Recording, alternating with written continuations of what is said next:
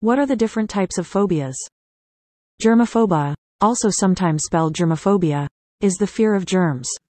In this case, germs refers broadly to any microorganism that causes disease, for instance, bacteria, viruses, or parasites. Arachnophobia refers to the intense fear of spiders, or spiderphobia. While it's not uncommon for people to dislike arachnids or insects, phobias of spiders can have a far more significant impact on your life. A phobia itself is more than just fear. Ophidiophobia is a kind of phobia where you have an extreme fear of snakes. It is perfectly normal for adults and children to have fears, but having a simple fear of snakes is different from having a phobia. Fear of snakes is very common. Half the people in the world feel anxious about snakes. Only 2% to 3% of those who are afraid of snakes may be having ophidiophobia, where the fear is so extreme it starts to interfere with their life or sense of well-being. Ophidiophobia is treated as an anxiety disorder. Acrophobia is defined as a fear of heights. Unlike a specific phobia such as aerophobia, which is the fear of flying, acrophobia can cause you to fear a variety of things related to being far from the ground. Depending on the phobia's severity, you may fear being on a high floor of a building as much as simply climbing a ladder. Astraphobia, also known as brontophobia, is a kind of phobia characterized by an intense fear of extremely loud but natural noises in the environment.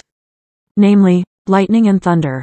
You have already seen Astraphobia in action if you've seen a dog go running at the sound of thunder or a child quickly cover their ears in a sudden storm. Well, the condition can persist well into adulthood. What is claustrophobia? Claustrophobia is an anxiety disorder that causes an intense fear of enclosed spaces. If you get very nervous or upset when you're in a tight place, like an elevator or crowded room, you might have claustrophobia. Some people have claustrophobia symptoms when they're in all types of closed-up areas. Others notice the problem only when they're in certain cramped spaces, like inside an MRI machine.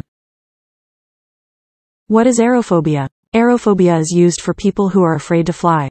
For some, even thinking about flying is a stressful situation, and flying phobia, coupled with panic attacks, can lead to dangerous situations. Psychiatrists can help with flight-related fears, and people who are afraid of flying can overcome those fears on their own over time. What is coulrophobia? Coulrophobia is a fear of clowns. It is a type of specific phobia, which involves a fear of a specific situation or object. It is important to note that while many people experience discomfort with clowns, those feelings don't necessarily represent a true phobia. Trypophobia, or the fear of holes. Trypophobia is an aversion or fear of clusters of small holes, bumps, or patterns. When people see this type of cluster, they experience symptoms of disgust or fear. Examples of objects that might trigger a fear response include seed pods or a close-up image of someone's pores. Thalassophobia is an intense fear of deep bodies of water.